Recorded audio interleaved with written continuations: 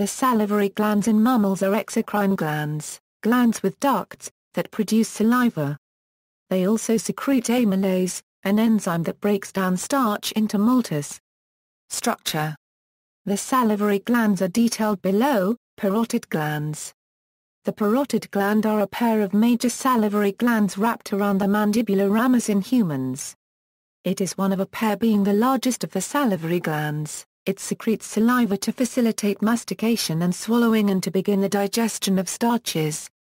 The secretion produced is mainly serous in nature and enters the oral cavity via the parotid duct or Stenson duct. It is located posterior to the mandibular ramus and anterior to the mastoid process of temporal bone. This gland is clinically relevant in dissections of facial nerve branches while exposing the different lobes of it, since any iatrogenic lesion will result in either loss of action or strength of muscles involved in facial expression. Submandibular glands. The submandibular glands are a pair of major salivary glands located beneath the lower jaws, superior to the digastric muscles.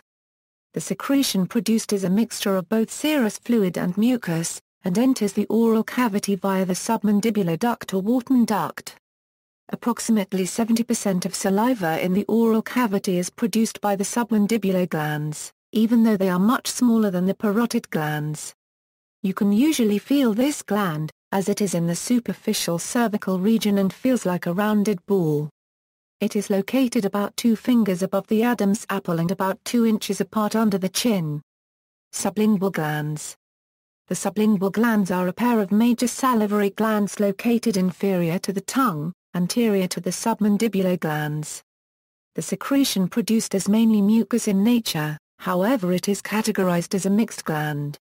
Unlike the other 2 major glands, the ductal system of the sublingual glands do not have intercalated ducts and usually do not have striated ducts either, so they exit directly from 8 to 20 excretory ducts. Approximately 5% of saliva entering the oral cavity come from these glands. Minor salivary glands. There are 800 to 1,000 minor salivary glands located throughout the oral cavity within the submucosa of the oral mucosa in the tissue of the buccal, labial, and lingual mucosa, the soft palate, the lateral parts of the hard palate, and the floor of the mouth or between muscle fibers of the tongue. They are 1 to 2 mm in diameter and unlike the major glands, they are not encapsulated by connective tissue, only surrounded by it. The gland has usually a number of acini connected in a tiny lobule. A minor salivary gland may have a common excretory duct with another gland, or may have its own excretory duct. Their secretion is mainly mucus in nature and have many functions such as coating the oral cavity with saliva. Problems with dentures are sometimes associated with minor salivary glands if there is dry mouth present. The minor salivary glands are innervated by the 7th cranial or facial nerve. Von Ebner glands. Von Ebner glands are glands found in a trough circling the circumvallate papillae on the dorsal surface of the tongue near the sulcus terminalis. They secrete a purely serous fluid that begins lipid hydrolyses. They also facilitate the perception of taste through secretion of digestive enzymes and proteins. The arrangement of these glands around the circumvallate papillae provides a continuous flow of fluid over great number of taste bud present along the sides of the papillae. It is important for dissolving the food particles to be tested.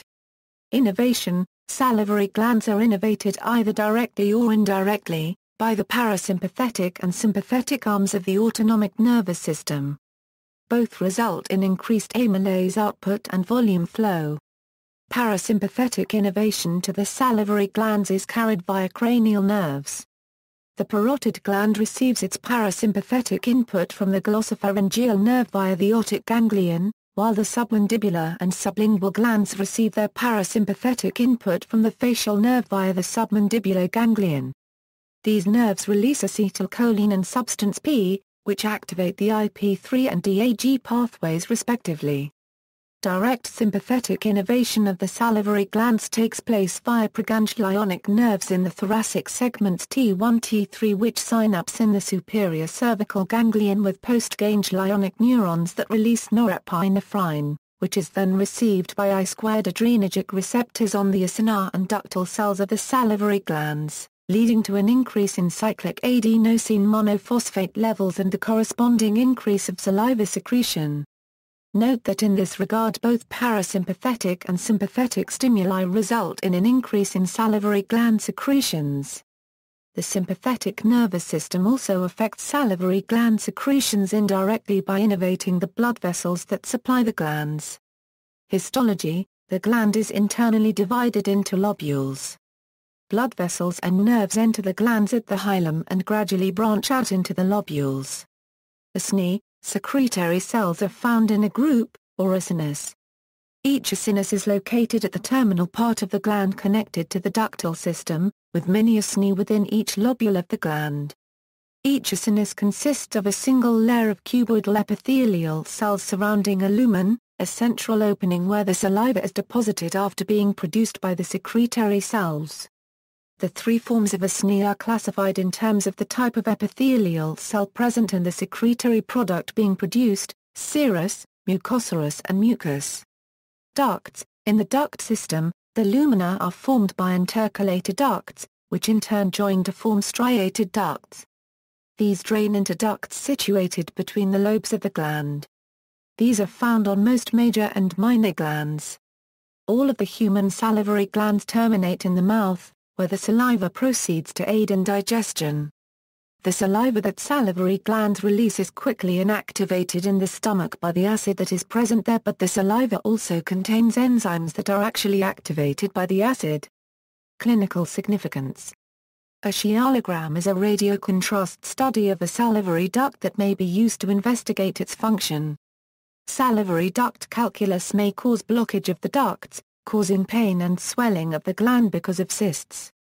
Saliva production may be pharmacologically stimulated by sialagogues. It can also be suppressed by so-called antisialagogues. Many anti-cancer treatments may impair salivary flow, such as chemotherapy and radiation therapy. Radiation therapy may cause permanent hypersalivation due to injury to the oral mucosa containing the salivary glands, resulting in dry mouth or xerostomia, whereas chemotherapy may cause only temporary salivary impairment. Graft versus host disease: after allogeneic bone marrow transplantation may manifest as dry mouth and many small mucosals. Tumors of the salivary glands may occur. Other species: the salivary glands of some species, however, are modified to produce enzymes. Salivary amylase is found in many, but by no means all, bird and mammal species. Furthermore, the venom glands of poisonous snakes, Gila monsters, and some shrews, are modified salivary glands. In other organisms such as insects, salivary glands are often used to produce biologically important proteins like silk or glues, and fly salivary glands contain polytene chromosomes that have been useful in genetic research. See also, large intestine, scialum, small intestine, references. External links: salivary gland disorders at intellihealth.com, illustration at merck.com, illustration at washington.edu, plastic/371 at eMedicine. Parotid tumors, benign, Medical Encyclopedia Medline Plus, salivary gland.